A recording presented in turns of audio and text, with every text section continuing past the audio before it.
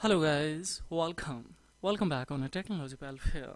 Let's learn and watch with practical in this tutorial how to roll back iOS 18 to 17.5, 17.4 or 17.5.1.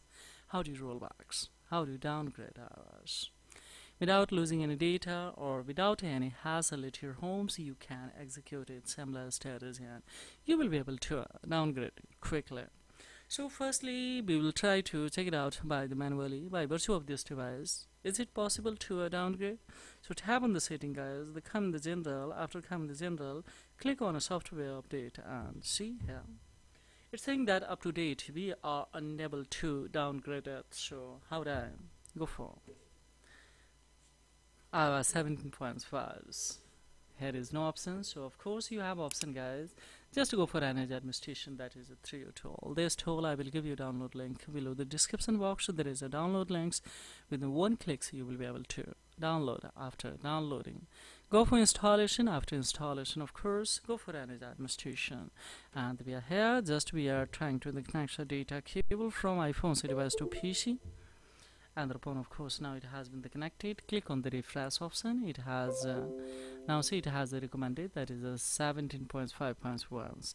If 17.5.1 is a here, then of course I would be degrading especially or downgrading 7.4, 17 especially 2, 1 or 17 or 16 maybe, because here one, 2 more chances you will have. Definitely it will give you is to downgrade. So this one already downloaded. If you would like to download, just click on the firmware 2. Of course you will have to select the model number, and here's the options to a downgrade.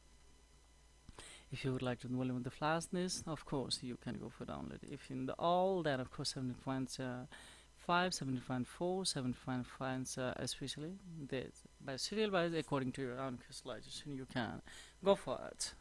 It's up to you guys, but right now I'm going SP 7.5.1.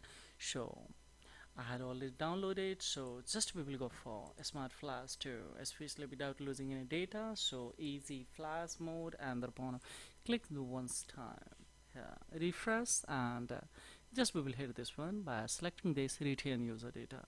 This data will be returned guys. In the quick flash mode we are going to lose the data. Anti-recovery mode, of course we are of course never will be able to recover the data, and the fix of flash means if iOS is the damage, then that condition you will have to execute this one to heal or the repair of that. So retain user data we will have. So just now I'm here, and all the data apps and application, whatever apps and application inside there guys, everything especially will be able to of course recover. So